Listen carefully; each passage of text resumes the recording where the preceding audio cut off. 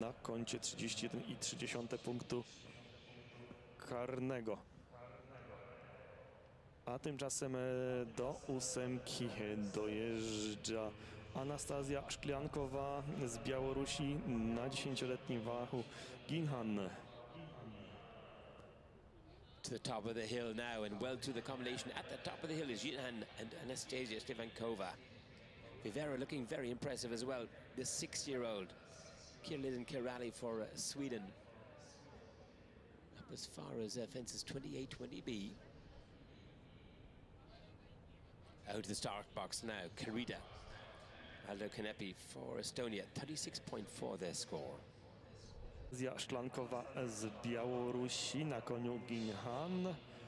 Ona ma szansę lepiej pokazać się niż jadąca chwilę wcześniej jej rodaczka.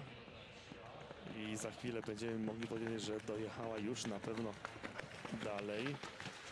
To właśnie na tej przeszkodzie, na 15A, ukończyła występ Diana. Yeah, Gинхан in for the second water. Big rangy horse this is, on a big long stride. 2, 3, 4, excellent. Always going to be tight to the wedge there coming out, and what a game horse. And Gинхан getting the offense to go, and look at this for Gallop on the way up to the Podevoda. Gинхан, number 43 for Belarus. 32.1 can still be very competitive here. Can put him into 4th or 5th spot, and this horse has plenty of gallop here. Gинхан, table and then a left-hand turn for the Podevoda. Full tilt of the table, way over that table. Big scopy jump as well from this chestnut 10-year-old.